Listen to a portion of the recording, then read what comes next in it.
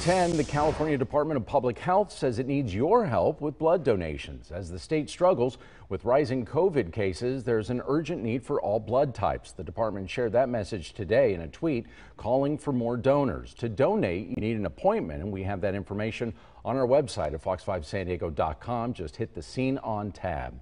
Well, the San Diego Gulls teamed up with the Blood Bank for their first blood drive of the new year. The event was hosted at the Dana Hotel on Mission Bay. Organizers say they collected more than 70 pints of blood today, which is enough to potentially save more than 200 people. People also who donated also received free snacks, a Gulls gift pack, and a limited edition San Diego Blood Bank shirt.